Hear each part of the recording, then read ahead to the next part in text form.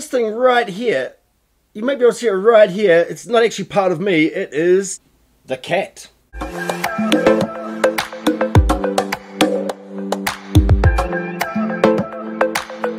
G'day, how are you? And ideally you've found this video because you've searched up the Rode Video Micro. It's this microphone right here. I've had it for a little while now. I think there's a handful of things you really need to know to get the best out of it, and I'm going to tell you about them now. Well, thanks for sticking with us. We're talking about the Rode Video Micro. This is a fantastic microphone. I've had it for a while now. I reckon it's even on a par or better than the Rode Video Go. This thing's really nice and compact, has great pickup. I'm recording on one right now. Firstly, let's have a look. When you pick up the Rode Video Micro, you get a few things. Firstly, you get the microphone, the barrel. You get the Rycote microphone shock mount, you get the dead cat there, and you get the Rode 3.5 to 3.5mm TRS cable. When I first started using this microphone, I noticed there was a bit of a knocking sound, a bit of a knockling, rattling sound coming out of it, and I couldn't work out what it was for a while.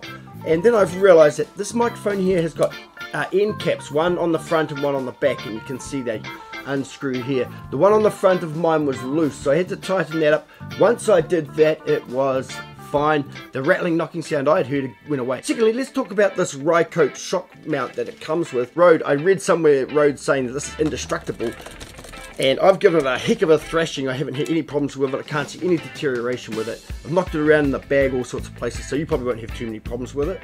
Now the next thing is when you install your Rode Video Micro onto that, it is notched out for the thing, but make sure the Rode logo is facing up. Make sure the Rode logo is facing up, and the reason is because on the sides of your microphone you can see it has these panels here to pick up the sound coming from the sides of the microphone. That's the way this particular microphone works, fundamentally from the front and a little bit from the sides and a very little bit from the rear. This cable here, you plug it in, you have to make sure that the cable is plugged in. It's got a tendency to sort of half click in, but you need to push it in that extra clip. Now I'm going to come back to that cable, but first let's jump to the dead cat really quickly. When installing the dead cat, there is a tendency to push it on and think you've got it on because there it is, it looks okay, but it's a little bit loose as you can see. Now inside here there is a rubber gasket, and on here on the Video Micro itself there's a notch. The idea is to get that gasket over the notch.